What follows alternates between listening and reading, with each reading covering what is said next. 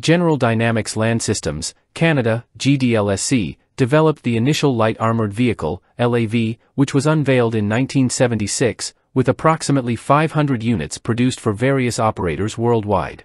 Weighing in at 11 tons, this vehicle featured a 6x6 wheeled chassis and could be outfitted with a range of mission equipment and armaments, enhancing its adaptability for different service requirements. Over time, 3 main variants were produced, known as the Cougar, Grizzly, and Husky. Subsequent to its initial release, the series underwent revision and enhancement, resulting in the creation of the 14-ton LAV2, featuring a more adaptable 8x8 wheeled setup. This updated version was introduced for service in the 1980s. The U.S. Marine Corps, USMC, adopted this model, designating it as the LAV-25. Concurrently, the Canadian Armed Forces embraced the vehicle, designating it as the Coyote and Bison, while Australia introduced their variant known as the LAV. While the earlier versions of the vehicle remain in active service, they are rooted in Cold War doctrine and armored warfare theory. As a result, a new model, the LAV-6, was introduced in 2016 to address modern requirements. Based on the LAV-3, this military vehicle retains the 8x8 wheeled configuration but adopts a more modular approach to mission equipment, allowing for better integration with modern weaponry.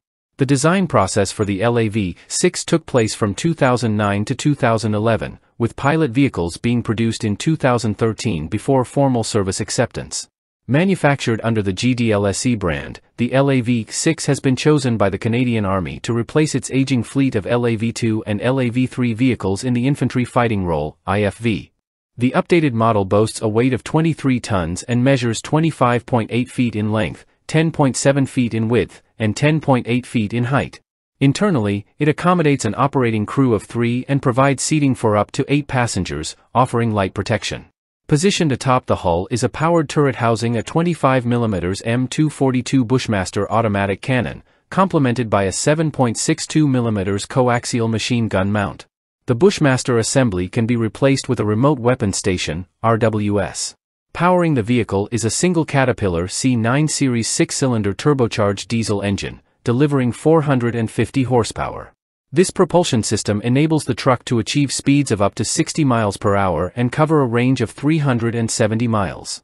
The IFV's 8x8 wheeled configuration provides it with versatile mobility, capable of traversing various terrains and keeping pace with the main fighting force or operating independently. Its chassis is supported by an independent hydropneumatic suspension system, ensuring stability and agility across diverse environments. The LAV-6 maintains the well-established form and functionality of its predecessor. It features large road wheels and excellent ground clearance, ensuring optimal performance in various terrains. The glacis plate is broad and shallow, with the driver positioned at the front left and the engine located to the right, allowing ample space in the middle rear hull for the turret, ammunition, onboard systems, and passenger seating. In addition to the traditional hatches on the hull roof and turret, there is a larger, more conventional entry at the rear hull. The sides of the hull can accommodate a range of equipment, from Pioneer tools to extra fuel. The turret's cheek sections house twin banks of 4 smoke grenade dischargers. The LAV-6 offers a range of sub-variants, each designed to fulfill specific roles.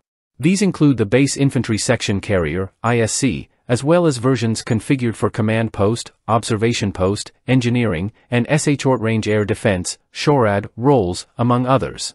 This versatility allows the LAV-6 to adapt to various mission requirements effectively. Likewise, the Armored Combat Support Vehicle, ACSV, serves as a parallel variant to the base LAV-6, featuring its own lineup of sub-variants.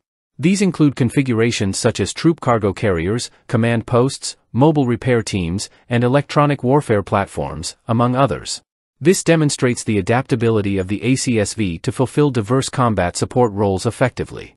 As of 2023, the Canadian Army stands as the primary operator of the LAV-6 series. Additionally, Canada has sent a modest inventory of these vehicles to Ukraine to bolster the country's defense against Russian aggression. These vehicles, numbering at least 39, are locally referred to as the Super Bison. Furthermore, the Canadian Army currently possesses over 600 LAV-6 hulls, with an additional 350 units still awaiting delivery.